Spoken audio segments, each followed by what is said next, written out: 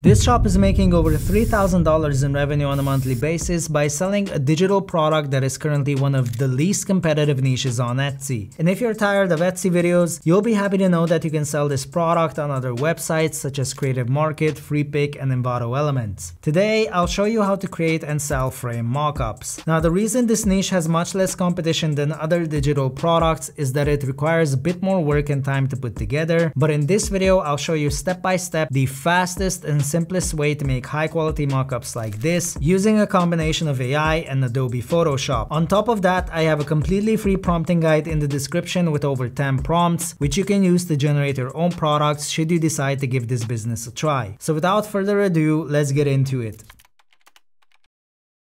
So using an Etsy analytics tool called Allura, I looked at a couple of shops and this one has made over $100,000 selling frame mockups exclusively for the past 2 years. Now, you're right, $100,000 is not a lot to make in 2 years, but there's a catch. This same shop is also selling the very same products on Creative Market, and they also have a Shopify store where they sell them to buyers directly without having to pay commission to any e-commerce sites. So by offering the very same products across 3 different platforms, they are most likely making well over $150,000 per year. These frame mockups are super easy to generate, and there's basically an endless amount of variations you can create, which we're gonna check out later in the video. Now there's 2 ways you can sell this product. You will first generate the mockups in an AI tool called Midjourney. From there on, you can either sell them straight as JPEG or PNG files on Etsy, or you can import them into Photoshop, make a few changes, and sell them as PSD templates for buyers to edit. The second option is the more professional approach because it allows buyers to add the art into their mockup seamlessly, and you can also sell mockups where the frame is not just seen from the front,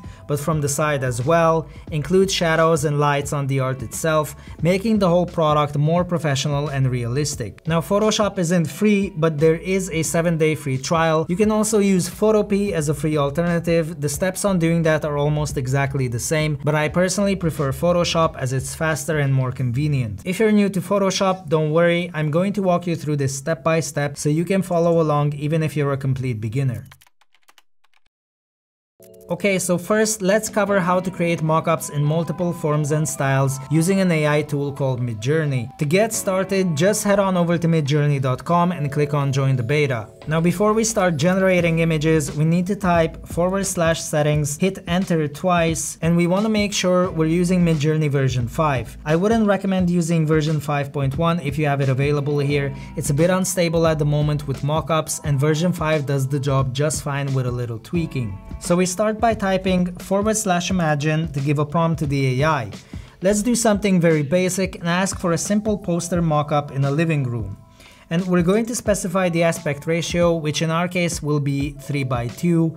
So I'll just type --AR 3:2 at the end. As you can see, generating a clean mockup is not that easy because Midjourney will add this random text inside the frame, which in and of itself isn't a big deal. We would cover that up or remove that in post, but a lot of these objects and some of the furniture are blocking the frame, which would make it difficult to use the mockup properly. So we need to be more specific with our prompts to get as clean images as we can. So let's just give this another shot. Let's ask for a simple mockup of a blank poster in a minimalist living room, and after a couple of seconds, these are the 4 images that we get.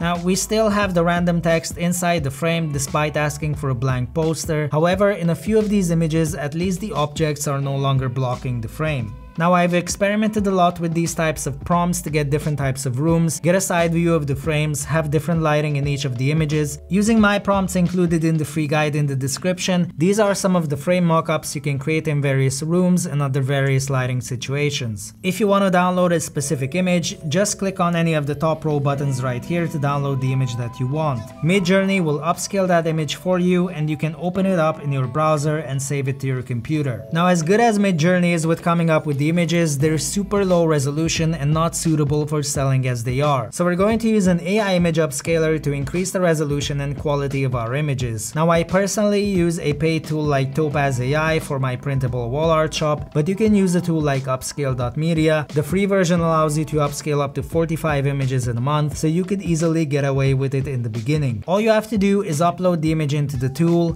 hit upscale 4 times, and it will do all the work for you. And you can see that there is a big difference in resolution between the original and the upscaled version, so I definitely recommend doing this step if you want happy customers. Once you upscaled your mockups, you can basically start selling them right away as PNG or JPEG files. After you sold the mockup, the buyer will be able to drag their art and fit it into the frame on platforms like Canva, Kittl, or Photopea. You can sell the mockups individually by creating a listing for each separately. You can sell them as sets of 3, 4, or 5, or sell them all in a massive all-in-one package like this shop right here. I have a very detailed video coming up next week on how to upload and sell digital files on Etsy, so be sure to subscribe if you don't want to miss that tutorial.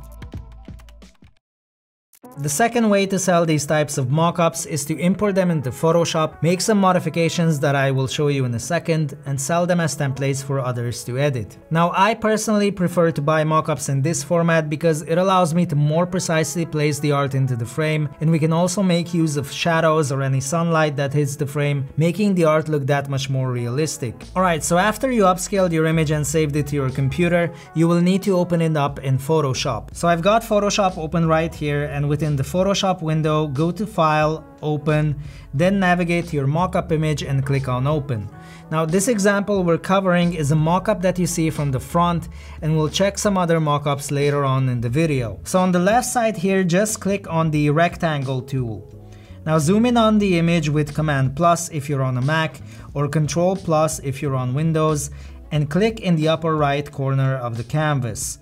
Make sure to click on the corner within the frame, hold the click, and drag it down to draw a rectangle within the frame. Now you will have a black rectangle within the frame itself. Go to the right side here, and under Appearance, change the fill color from black to white. Hit Enter on your keyboard. Further down on the right side, you will have the rectangle layer here. Right click on it and click on Convert to Smart Object. Now let's double check how a piece of art would look like in our mockup. On this rectangle layer here that we just converted, double click on the icon. This will open up the rectangle layer into a separate tab. Now what we want to do is find an image of an art piece. So for example, I have this pattern right here, and we want to take it and just drag and drop it onto here. Now we just need to resize it to fit the whole frame by dragging these boxes on the side. Once done, hit Enter on your keyboard. To finish up here, click on the eyeball icon next to the rectangle layer to hide the white background underneath the image. Save the file by going to File and Save. Now go back to the previous tab up here, and you will see that we have the art inserted into the mockup. The very last thing we need to do is change the blending mode here from normal to multiply, and adjust the opacity to about 95%. This will add some more detail back into the image, with shadows on the left side here, for example, to make the painting more realistic.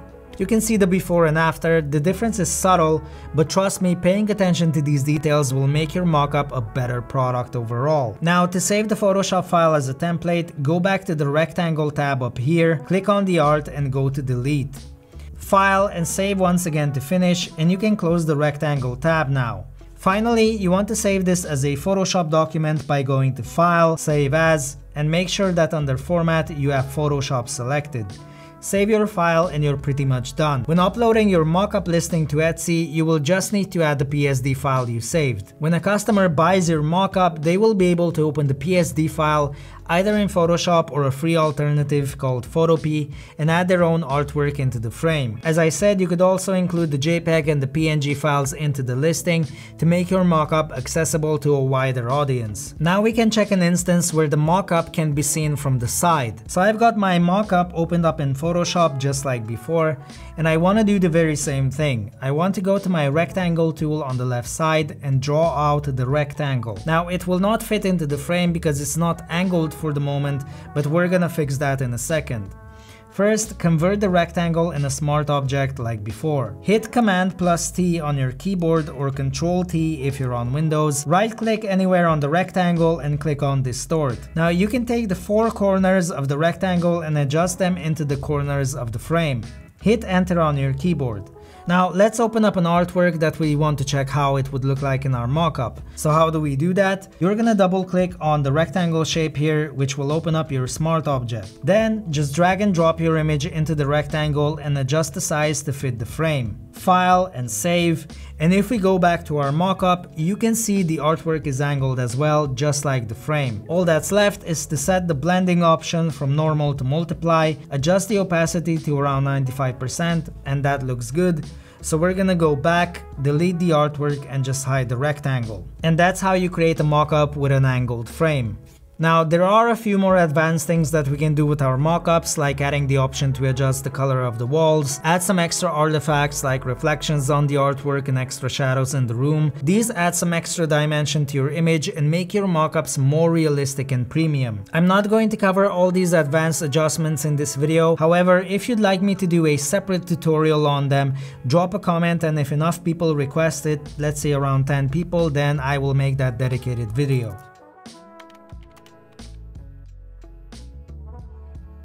Now, like with any digital product, the obvious benefit here is that other than the Midjourney and the Photoshop subscriptions, you don't have any major cost for setting up this business. And the good news is you don't necessarily need Midjourney. You could go to a free stock photo database like Unsplash, get your images from there, and just work on those instead. Likewise, you don't need Photoshop. You could use Photopea, a free Photoshop alternative, which you can use from your browser to achieve the same results. So, I mean, if you really wanted to, you could start this business completely free. The downside is that it takes time and work to put these mockups together if you want to go down the Photoshop route, and since Etsy favors shops that add listings regularly, at least in the beginning, you will have to put several hours worth of work into this business to get it up and running. As I said in the beginning of this video, you can sell mockups on Etsy and Creative Market. I buy mockups regularly from Creative Market, however, do keep in mind that their fees are quite high. They charge 50% on the list price for each sale. On top of that, you could launch your very own website with a Shopify store and you won't have to pay any transaction fees. However, with a Shopify store, you have to pay a $32 per month subscription and use Facebook or Google Ads to drive traffic to your site, since you don't have the benefit of a large e-commerce site like Etsy showing your products organically to customers. Another very good option, which is sort of the middle ground between all of these, is to sell on stock photography sites like Freepik, Envato Elements, and Storyblocks. They have different pricing models. They charge based on the annual or monthly subscription fees that they receive from members. I'm going to link down in the description so you can check out their policies and fees should you decide to list your mockups there as well. If you're starting this business, please send me an email. I'd love to see what you create. And as always, thanks so much for watching, and I'll catch you guys on the next one.